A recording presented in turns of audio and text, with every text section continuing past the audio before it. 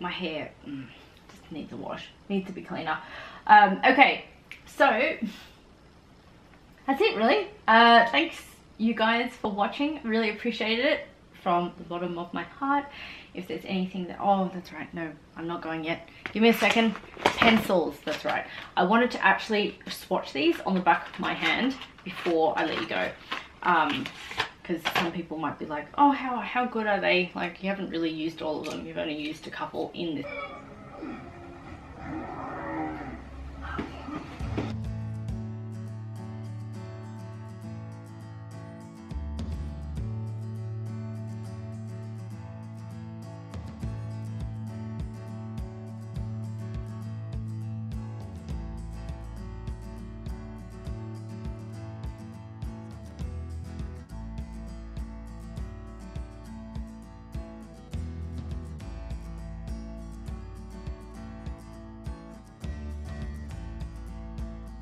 The length of the skirt is just above my knee.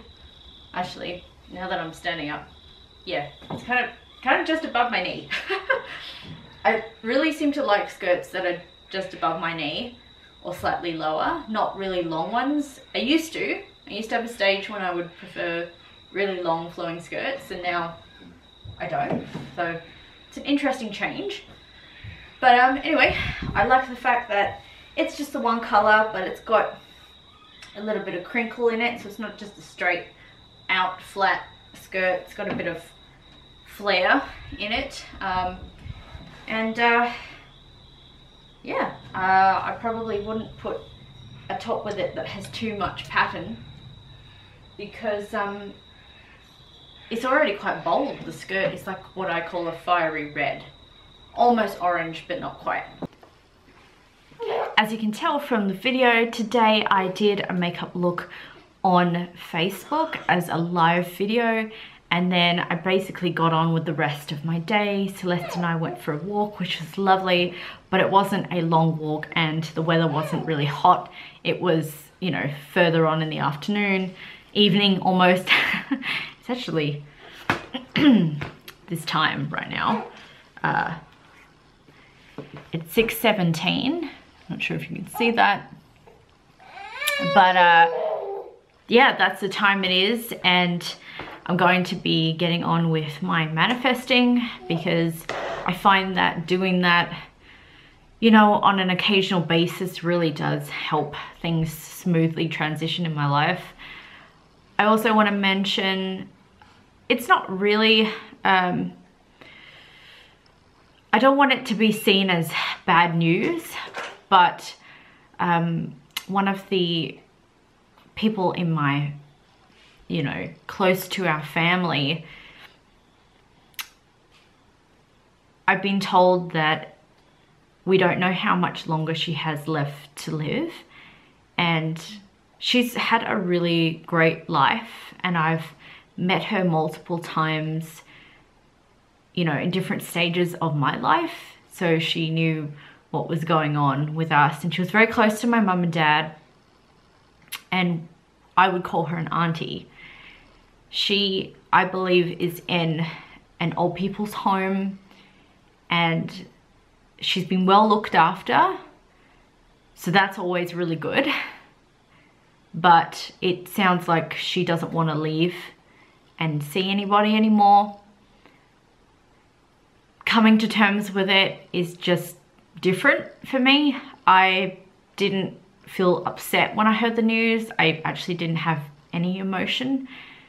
I've been like that ever since, you know, every time I've had someone that I knew of pass away, or like they weren't so well, I haven't really taken it as bad news.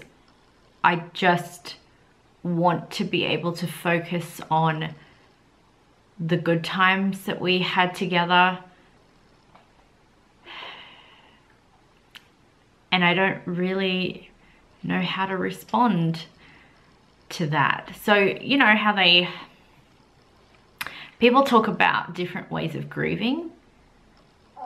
I think my way of grieving is I just take my time to process what's been going on, but I don't jump to conclusions and think the worst for somebody.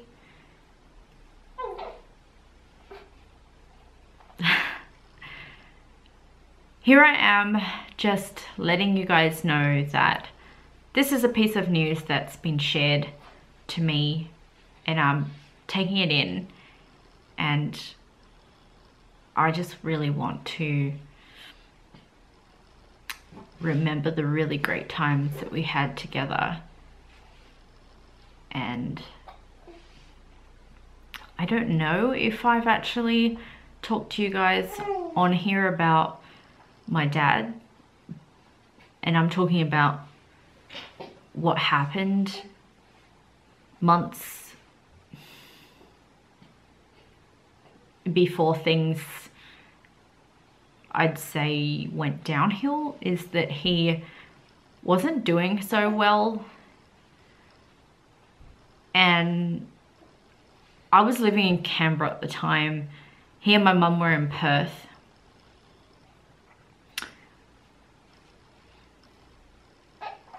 And I knew that I'd heard it from my mum and I'd heard it from my sister, what was going on. And if you know my family, I think my mum has this personality that she likes to see the good in everything. And then my sister is more about, this is realistic, and realistic can actually be hurtful for people. And so they had both told me in different ways, bless you, that Dad's lung had, I'm going to say, collapsed, my dad's lung. And that was not nice for him. But it didn't occur to me that there was more to it than that. Like, I just thought, okay, he's, you know, there's a dysfunction in his body, and I would just continuously tell myself that everything was all right. And I still kind of have that mentality when I hear that someone is not doing so well. And it's not like I'm avoiding it either. Like, I know what's going on, but I'm not going to be focusing on what is wrong. And my dad had cancer quite a few times. So for us, it was not new to find out that he had it again, maybe the second or third time. And my response to him having this was that I just was hoping that he could fight it, because he'd done it before, so why couldn't he do it again? And it was hard for me with my dad, because I'd had this vision in my head that our family would last forever, as in physically, like we would always be together. My mum, my dad, my sister and I, the four of us, would always, you know, live a really long and happy life. And I think that's probably why I've been reading books and getting a bit of knowledge about the secret to a long and happy life, because, you know, I believe you can have it if that's what you really want.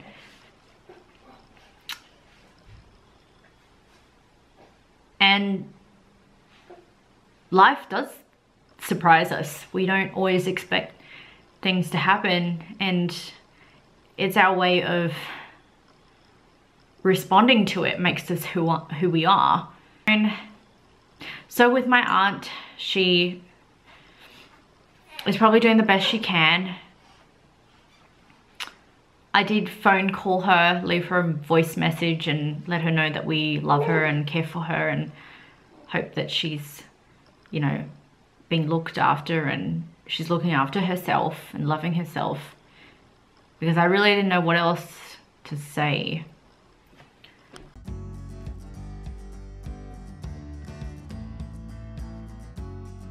Okay. Does Mummy need to manifest with your help, does she? Do I need help? Ow!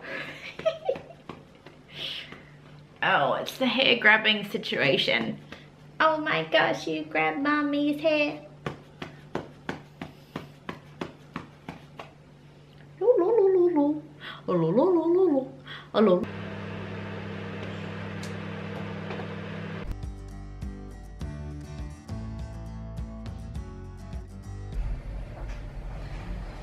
Right in front of me, I've got all the bottles separated into different parts as I've needed to sterilize them for Celeste's next feeds. I like to try and be a little bit organized and clean for her so that she keeps healthy, and it does actually feel good to get it all ready.